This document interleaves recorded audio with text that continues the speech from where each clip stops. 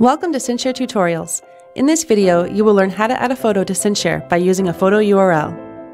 Adding a photo by URL is a great way to import a photo into your CinchShare account without having to first download and then re-upload the image. You can use this with any public image on the internet.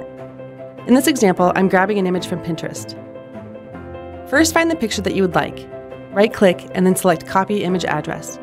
This selection may vary depending on the device or browser you are using.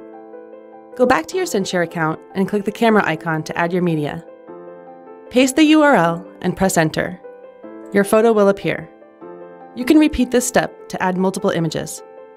When you are done adding your media, click Update Post and finish scheduling or saving your post. For more tips and tutorials, check out CinchShare.com and remember to follow CinchShare on your social channels.